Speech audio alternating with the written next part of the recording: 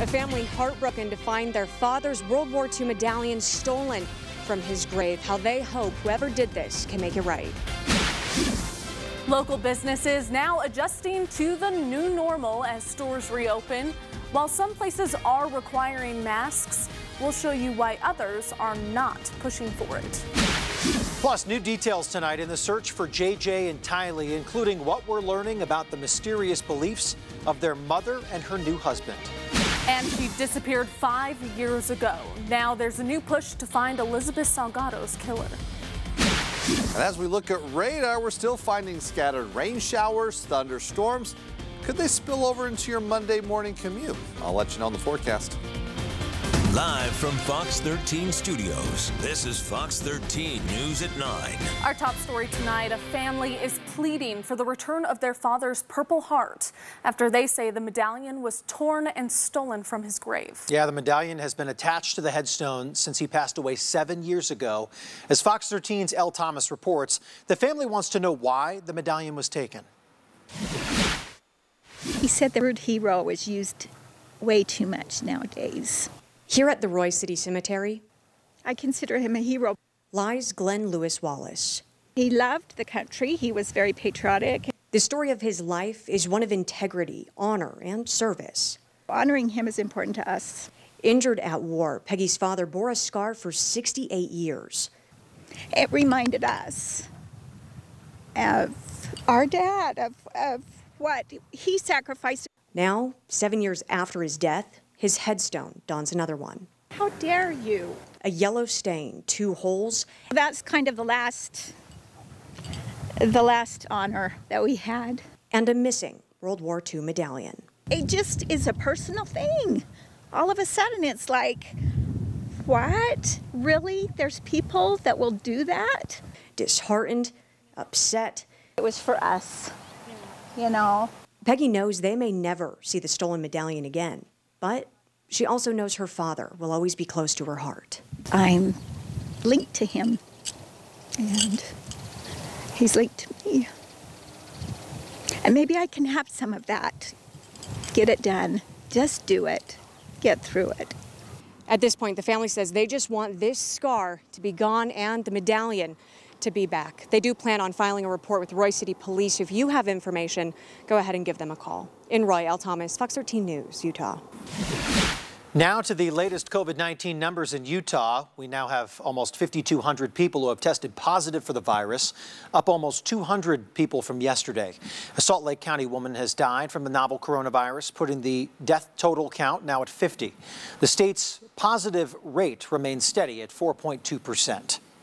As Utah begins to reopen, businesses are making changes to adjust to the new normal. And from barbershops to big grocery chains, Fox 13's Spencer Joseph shows us why some stores are requiring customers to wear masks, but some are not. It's just an extra layer of precaution. It's one thing that people can do. Andrew Wittenberg with the Salt Lake City Department of Economic Development is talking about masks. Salt Lake County Mayor Jenny Wilson gave the orders last week that all employees must wear masks, but stopped short of requiring it for all customers, leaving that decision to businesses. Nail salons, and you're getting a haircut at a barbershop or a massage, where you're in close proximity, we know the masks are still vitally important. Stores like Kroger and Costco that have seen long lines are requiring masks, but a smaller local market like Caputo's says they haven't needed to take that step. You know, we haven't been swamped like your Costco's or your grocery stores. You know, as a specialty food store, we've been really lucky with the community support. These new orders that started on May 1st have had little impact on them because they're already taking these precautions and then some. Since March 12th, we implemented a really strict sick policy, contact surfaces and things like that, sanitizing those every 30 minutes. We put the X marks on the floor for a long time now, with masks and face shields for our staff. And Matt Caputo, CEO of Caputo's Market, says their customers and employees have been exemplary through this time. A really great food community showing up for us, and then our crew just being able to just turn and pivot on a dime. As you know, cheesemongers doing delivery now, chefs packing online orders, things they never signed up for, but are just doing it with a smile. So whether it's a big grocery store or a local market, a nail salon or a barber shop. So it's something each individual business owner will likely have to make a personal decision on their own what they want to do. And the Salt Lake City Department of Economic Development has a lot of resources for businesses questioning during this time. You can find that information linked on our website, fox13now.com. In Salt Lake City, Spencer Joseph, Fox 13 News, Utah. Meanwhile, 2 malls in northern Utah will open back up to the public this week. The Fashion Place Mall will once again allow customers starting Tuesday, May 5th. It will be open from 11 a.m. to 7 p.m. Monday through Saturday and from noon to 6 p.m. on Sunday. But not all stores will be open. And on Wednesday, the City Creek Shopping Center will also open starting at 11 a.m. and they will encourage customers to wear masks. The play areas there will remain closed and water fountains will be turned off. Both malls, though, plan extra sanitation to keep customers safe. Well, meteorologist Breck Bolton with us now. Breck, we saw some areas we're still seeing some afternoon showers, maybe into the early evening. Are they done for the night and overnight hours? Well, we're still holding on to those showers, at least across portions of central into northeastern Utah. I want to just share a photo coming in from a viewer. It kind of paints the picture of what we're expecting in a transition as we look in Fairview. This is in central Utah. Jane Tucker sending this.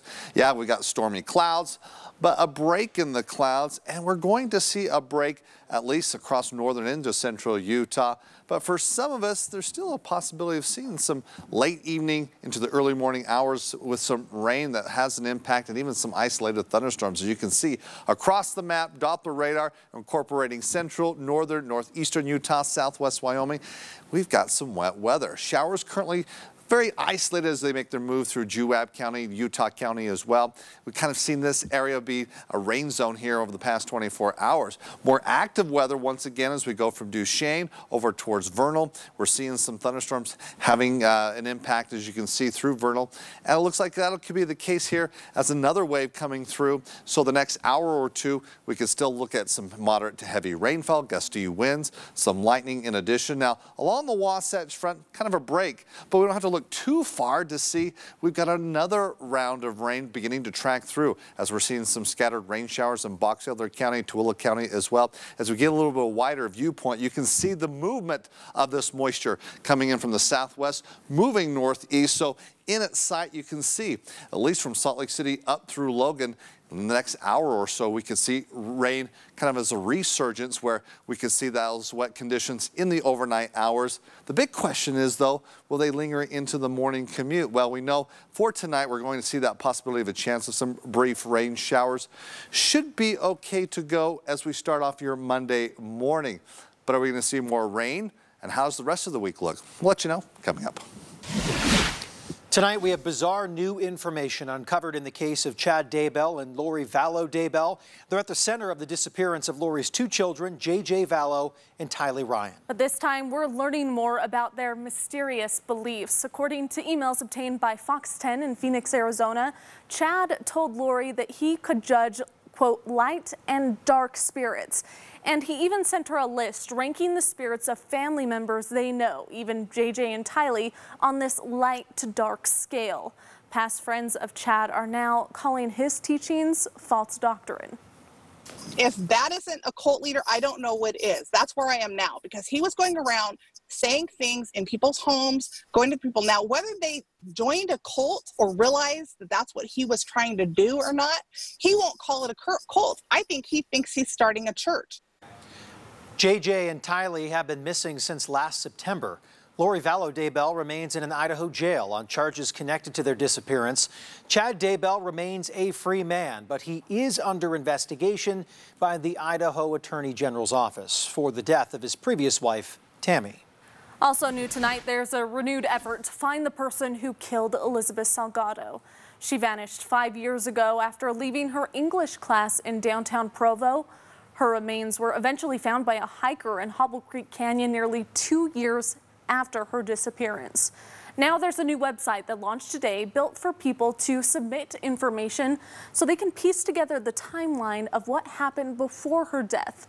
ElizabethSalgado.info was set up by the Salgado family's attorney. A Logan company accused of price gouging over its hand sanitizer sales is responding to the claims. EK USA makes the Corona Crap hand sanitizer. According to their website, the company sells a bucket containing 48 individual 1-ounce bottles for $477. A local man filed a complaint with the Utah Division of Consumer Protection. That agency says this is still an ongoing investigation and cannot provide further comment. The EK USA CEO, Ed Kalbach, telling Fox 13, quote, "I'm not price gouging." He also said that coronavirus crap sanitizer is, quote, "not your typical sanitizer," and that you get 200 sprays out of the product. He admitted that he's had some issues with some suppliers over the price tag because they don't understand how, quote, "different it is." A Salt Lake man who was behind the wheel during a crash that killed a 4-year-old boy and injured his mother has learned his fate. Court documents show 57-year-old Carl Wayne Johnson has been sentenced to up to 15 years in prison for a slew of charges, including automobile homicide and DUI. Johnson ran over this boy, Holden Curtis, and his mother, Ashley, at a crosswalk at California Avenue and 9th West last November. Johnson had 3 prior DUI convictions before this most recent deadly crash. After months of undercover investigation, 9 people have been indicted for their connection to an illegal gambling machine ring. And this ring made upwards of $8 million a year. Salt Lake County DA Sim Gill's office filed charges that include money laundering, transferring firearms, and possession or use of controlled substances. The key behind all of this, though, they say, was the gambling machines. One of the people indicted is believed to be the owner of a few city corner stores across Salt Lake County. The DA says more arrests could be made in this case. Still ahead, some state parks in southern Utah reaching their maximum capacity for 2 weeks in a row. How Gunlock State Park is handling all the crowds and other challenges. And hear about a special message Taylor Swift made to a local nurse on the front lines. Welcome back. Time now for our tech report. Now, the lack of regular sports on TV is making way for esports on channels like ESPN. But with this newfound interest comes a new problem for the esports community. Even in the middle of a pandemic, gamers are still competing in esports competitions. And according to the director of esports operations at the University of Utah, finding more qualified coaches is becoming more difficult. Having the right influence and the right mentors to teach kids how to do this and how to cope with winning well and how to cope with losing well is skill sets that are very valuable and things that we could use more of. Right now, the U of U says they've been fortunate enough to find good coaches and assistant coaches, but there's a chance they could struggle to find their next one. A Utah nurse got a heartfelt surprise from Taylor Swift this weekend, complete with a box full of merchandise and a handwritten letter. Swift gave 2 reasons for sending all of this to Whitney Hilton. One, to celebrate Hilton's 30th birthday, and second, to personally thank the Ogden nurse for going to New York and working on the front lines of the coronavirus pandemic. The letter said in part, "I wanted to send you some presents and to let you know I am so grateful for you. I can't thank you enough for risking your life to help people and for spreading the message loudly that people need to hear about taking this seriously." In a tweet, Whitney posted these photos and said this was the best day of her life. The Great Salt Lake State Park is now inviting more visitors. The park has been open through the pandemic, but it now also has its visitor center and snack bar back open as well. Park officials want people to adhere to social distancing guidelines while visiting the park. They say there is more than enough room to enjoy the lake. It's beautiful out here. The water's great. This is a great place to come and practice social distancing because we do have large beaches, and come out and enjoy the park and just practice good social distancing and be safe. The visitor center is open from 11 in the morning to 7 at night, and the Salty Shore Snack Shack is open during the same time on the weekends. And a lot of spots reopening. Breck, you mentioned earlier today that Lake Powell will still slowly start to reopen, but the big question, is the nice weather going to go along with that? Well, I think so for this week. Just to let you know, I'm making some plans to maybe hit a reservoir by the middle of the week as temperatures are quickly going to be warming up. But speaking of reservoirs, I got this photo from a viewer. This is Jane Sundberg, Red Fleet State Park. And this is just north of Vernal. Yeah, beautiful weather there. Look at that water. It's glass. Water temperature, though, at about 49 degrees. That's still a little too cold for me, but they did see some boats out there doing some wakeboarding. You need a drier wetsuit to do so, but nice day, at least there throughout the morning. But for some of the state, today we had clouds, we had some rain showers. We started off a little rainy in Salt Lake City, but we did make it up to 70 degrees. We had kind of a mixture of some sun and clouds, bringing back the clouds here for tonight. And I don't know if we're quite done with the rain quite yet. We've got a possibility here in the overnight hours. But again, on average, we should be in the upper 60s as we're heading back to the 70s. And even 80s along the Wasatch Front. But here are your official highs across the state where we didn't have the cloud cover. It was warm across southern Utah. Mid-80s for highs today in Moab, 86 in St. George, even close to 80 degrees in Milford. It was central to northern Utah where we've been contending with the rain and the clouds and still holding on to some moisture even at this hour. Currently, though, we're at 63 degrees in Salt Lake City. Not seeing much rain activity right now. Actually, a break across most of the Wasatch Front. We stand at 58 degrees in Provo. And looking ahead, speaking about getting outdoors, here's your outdoor play forecast for the kids or for anyone that's doing any recreational activities, some hiking, jogging, biking. Green lights Monday, Tuesday, Wednesday, high pressure building in. But yes, it does get warm by Wednesday. I need to get those air conditioners working just a little bit as we're going to have a few days in the 80s across northern Utah. But as I said right now, though, still holding on to some clouds, some rain showers, and it's been mainly central towards northeastern Utah where we've seen some of the heaviest rainfall and even some thunderstorms continue to develop and roll through areas such as Vernal over towards Duchesne. Now, as we look across northern Utah, we've got another round that's lining up. This is more of a light, maybe moderate rain that could potentially move along the Wasatch Front. It's moving from the southwest to the northeast, and in its sights, I think it's going to be hitting the north end of Salt Lake Valley, but across Weber-Davis County, then moving towards the Utah-Idaho border in the overnight hours. We've got some dry out there. High pressure wants to work in and bring that warm air. It's going to be kind of a slow warm up in that we're actually going to find temperatures cooler tomorrow as this cold front continues to track through the state. And then it quickly rebounds thereafter. But let's talk about that threat of showers and what you can expect for your Monday morning and afternoon commutes. We've got the rain here tonight. After midnight, still seeing some showers, even near Nephi, close to the southern end of Utah County. But by tomorrow morning, you can see we start off maybe with some clouds, but really looks to be dry. So we might see a little standing water with the rain that hits overnight. But during the morning commute, not a concern. And we're going to keep it dry and sunny all day long. That high pressure moves in. Some clouds rolling through central Utah tomorrow night, but really the threat of showers quickly decreases and then thermometer back on the rise. But we'll hold on to that possibility of some rain showers. Again, northeastern through central Utah, but even along the Wasatch Front for the next 2 or 3 hours. Then tomorrow it's sunny. Cooler though, but temperatures more in line where they should be for this time of year. Mid to upper 60s as we go from Ogden through Provo. Even seeing some 60s in Price where you're close to 70 degrees today. A little cooler in Moab. Still hold on to the mid-80s in St. George. You don't have the winds tomorrow.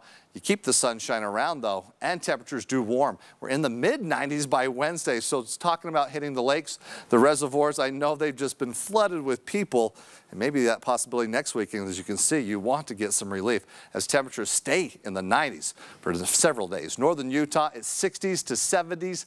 To 80s on Wednesday. A little cooler Thursday with another front. Doesn't look like it'll bring much rain, but then warming back up in the 80s next weekend. So those are your target dates. Yeah, if you want to go hit some of those reservoirs, go to the Great Salt Lake.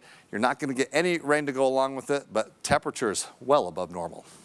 And I get going and needing some relief, especially in southern Utah, but you showed the pictures of people out boating here in northern Utah. They're brave. Yesterday in Hiram and even today, more power to them. Might be hitting Willow Bay on Wednesday. That's just tempting for me.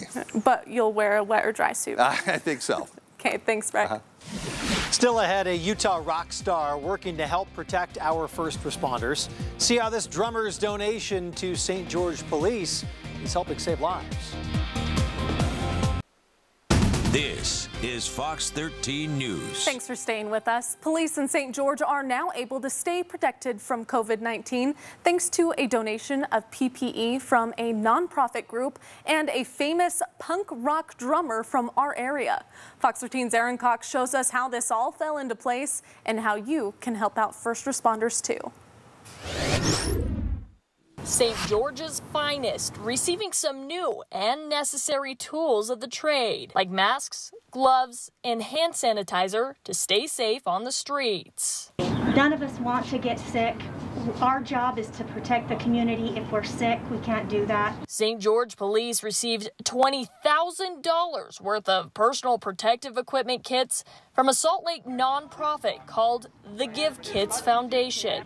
And Brandon Steinekert, he's the drummer of the punk rock group Rancid and a founding member of the band The Used. My wife and I were just making masks at home, just trying to do our part, staying home and seeing if we could help out the community at all, if we could donate something to assisted living. Steinekert's desire to give back to his neighbors in Washington County fell hand in hand with the Give Kits Foundation's mission of helping out first responders. It's all founded and run by first responders, veterans, nurses, and just people in the community that want to make a difference. The giving doesn't stop with this donation.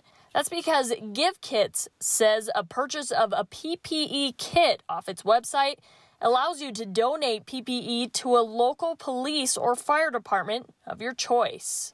If we can get people to get behind this, then we can take care of all the communities around the nation where they're struggling to get these supplies and keep them safe. There's an enemy that we all have in common right now, and together we can fight it and be a lot stronger. We have a link to the Give Kits Foundation on our website, fox13now.com.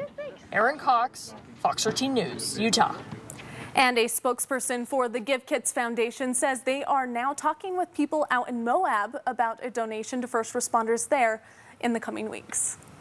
Still ahead, with more people looking to head outside to beat cabin fever from the pandemic, state parks in the southern part of our state are dealing with overcrowding.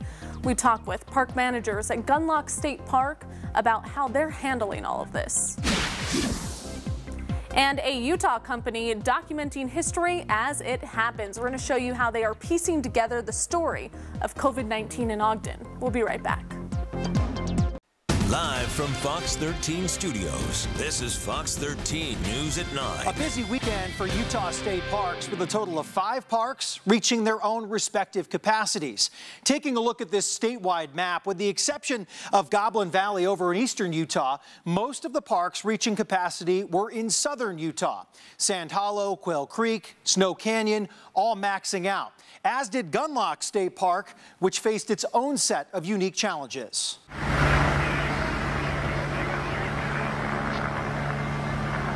When you get crowds like that are coming from every direction, it's a battle. A Las Vegas woman had to be rescued from the Gunlock Falls area in Gunlock State Park Saturday afternoon after injuring herself from a cliff jump into the falls. Was yesterday the busiest you've ever seen the falls?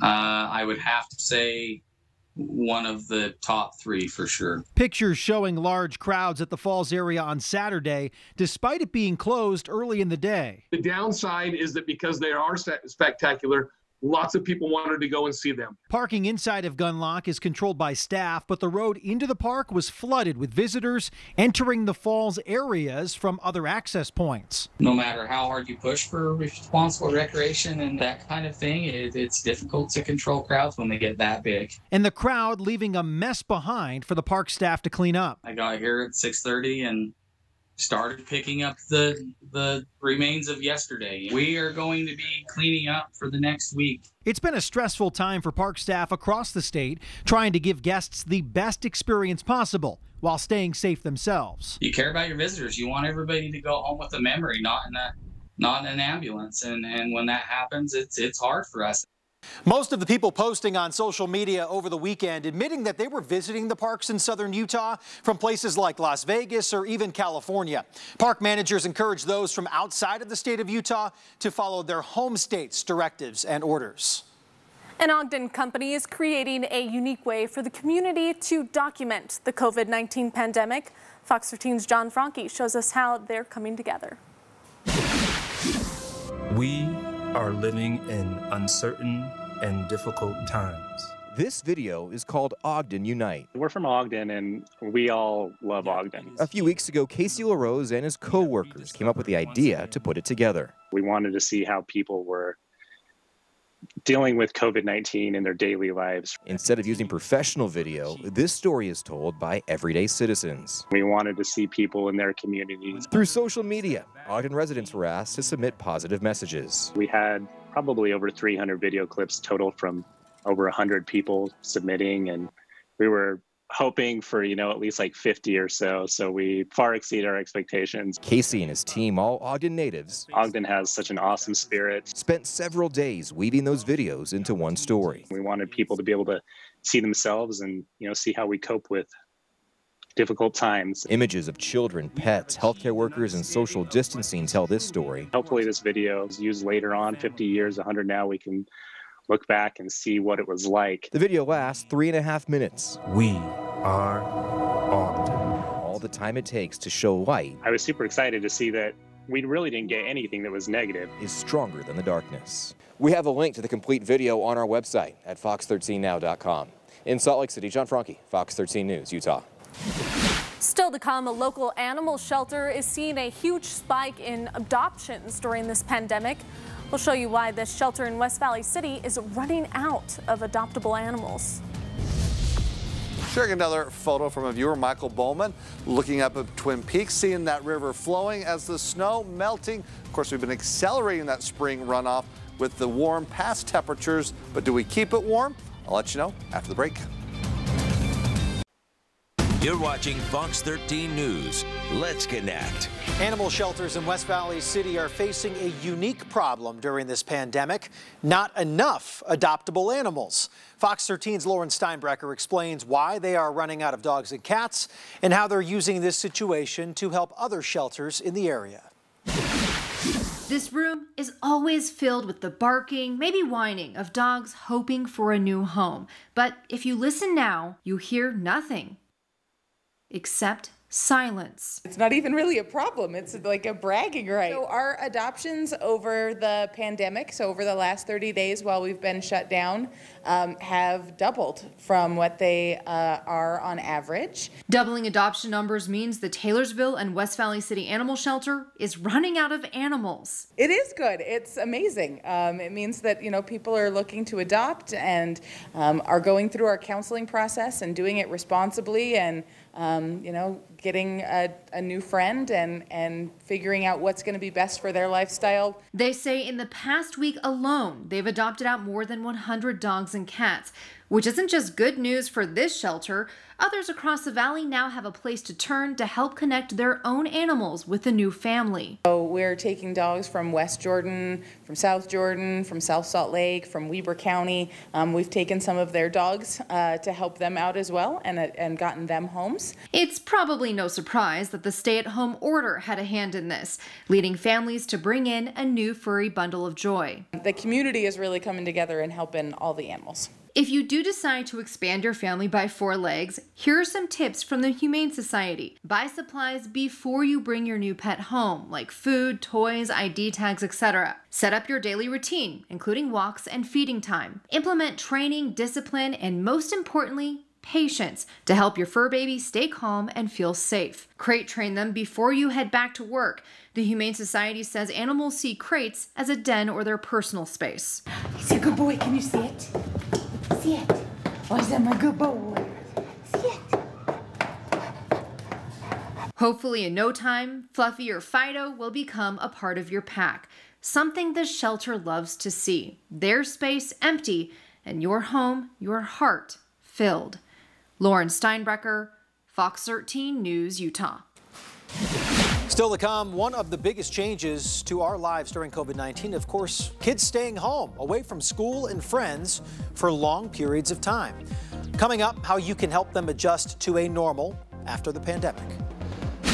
Coming up in sports, we have highlights from home, plus Tony Finau and Olympic gold medalist Sage Kotzenberg from Park City. He'll tell us where he was when the coronavirus pandemic hit.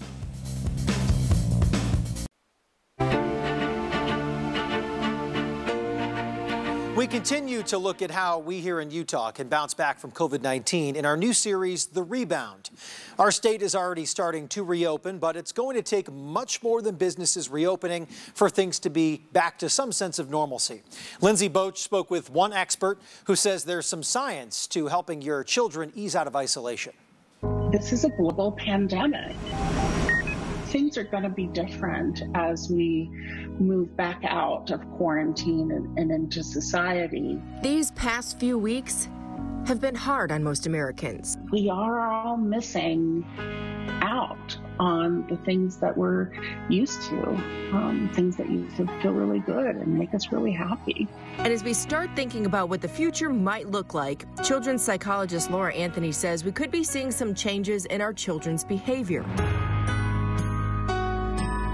Most of us as parents are seeing signs of stress or sadness or grief or frustration, disappointment in our kids.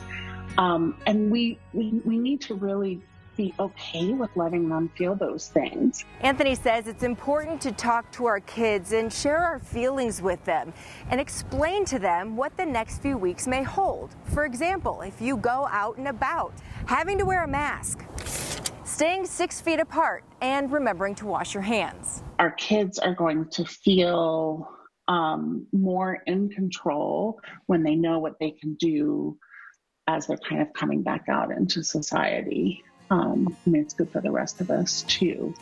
And it's okay to say the reasons why we need to do those things. She also says it's important to try and lessen the stress that we put on ourselves as parents working from home and helping with schoolwork. We're all just doing the best that we can. And I think parents should not feel guilty.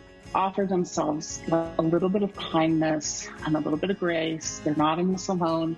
We're all struggling. And all you can do is the best you can. That's all any of us can do, is the best that we can. I'm Lindsay Boach reporting. For more stories and resources, including information about unemployment, job searches, and small business loans, head to fox13now.com. Click on the Rebound Utah tab at the top of the page. If you have a story that showcases Utah rebounding from the pandemic, email rebound@fox13now.com. Well, there is a lot of history about flying coast to coast that you might not know. So Fox 13's photojournalist Taylor Murray gives us a new perspective on some aviation history in this week's Utah Elevated. There are still a few around out in the middle of nowhere, but in populated areas, they've been pretty well destroyed. I'm Patrick Wiggins, and we're here to talk about concrete navigation arrows. Today, we don't even think about it. You get in the airplane, you strap in, you lean back, and and you wake up and you're at your destination. It wasn't always that way. Imagine in the old days, you're trying to get from one side of the country to the other, and it was before navigation as we know it today. So they put a bunch of these concrete arrows on the ground, and basically you just flew from one side of the country to the other, looking at the ground, following across these arrows, and hoping you don't run into anything. They were put in to help the mail pilots. That's what basically got a lot of aviation started, was flying mail. Many of them had towers with lights on them that would flash at night. Some of them were kerosene powered, some of them were electrically powered. As you can see from this arrow, it has them turn slightly, but you can kind of, if you stand on there and look back, you can see where that other one is. And if you look forward, it's pointed right at where the one over there at Lake Point is. So it works. On a beautiful day like this, it was no problem. But I just cannot imagine what it must have been like at night, bad weather, and trying to get that mail through. I've got so much respect for the people that flew long before me, that as many of them lived as they did.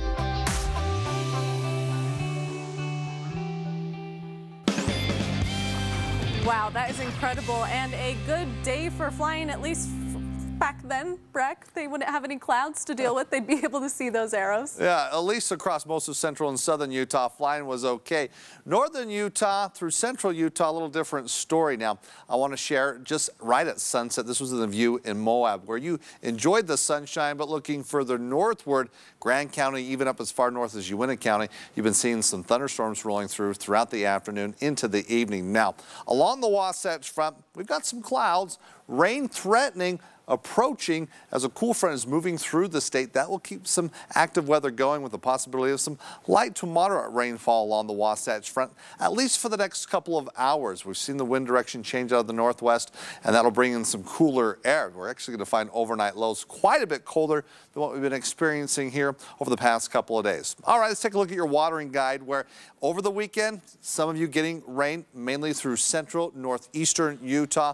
The recommendation is you look across the state, where as we go from Box Elder County towards southern Utah into eastern Utah, the recommendation is once. Now the Wasatch back, Cache County, Rich County, Daggett counties, you don't even have to water your lawn. That's the recommendation, at least from conservewater.utah.gov. And of course, where we've been seeing some scorching temperatures across southern Utah, the recommendation is twice. So again, this is just the information I'm getting. Many people are saying, oh, I'm tempted to do that a little bit more because after that dry April, trying to kind of catch up. But Mother Nature has been helping out a little bit, at least across northern into central Utah. And we're going to see some rain showers, as I mentioned, moving throughout the rest of the evening, as we're seeing still some active weather towards eastern Utah, some isolated thunderstorms that have been roaring through, where you've been seeing that active weather really here over the past 24 to 36 hours. Now along the Wasatch Front, we're seeing the development, kind of a resurgence of moisture associated with the cool front moving through. Seeing some light rain currently in Tremont, moving over towards Cache Valley.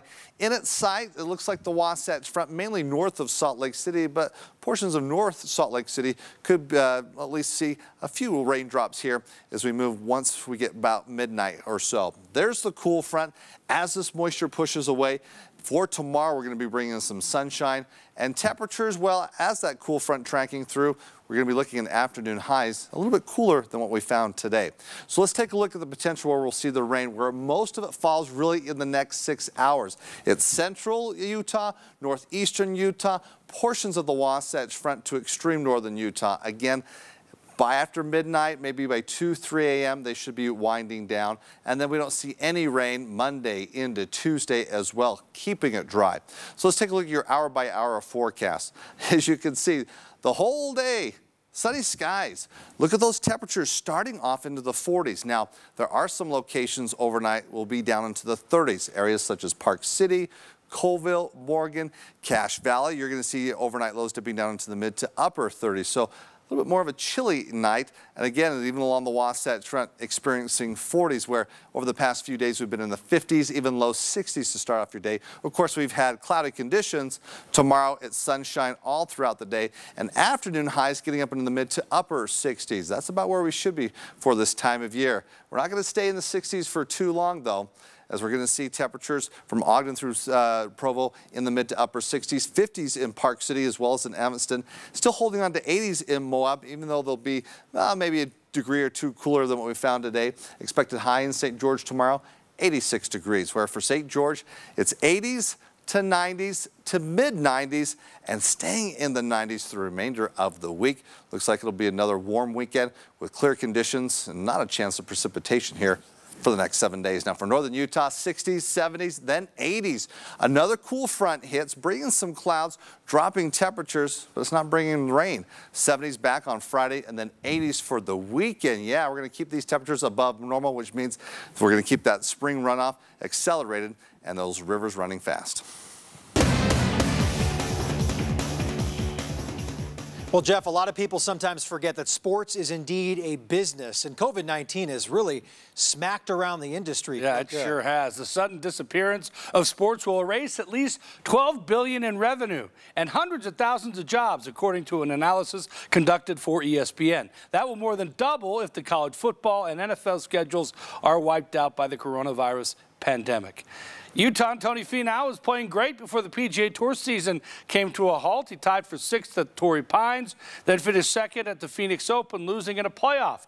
Took a month off for the season, when it stopped, but he's now playing golf again and looking forward to the return of the season in mid-June. He's planning on playing 10 of the next 13 events. I was looking forward to the meat of the season, no doubt, which we all know is kind of starts at Augusta and works its way all the way through the summer with all the major championships. So I was really looking forward to that stretch. Tony Finau. As a competitor, I can't wait.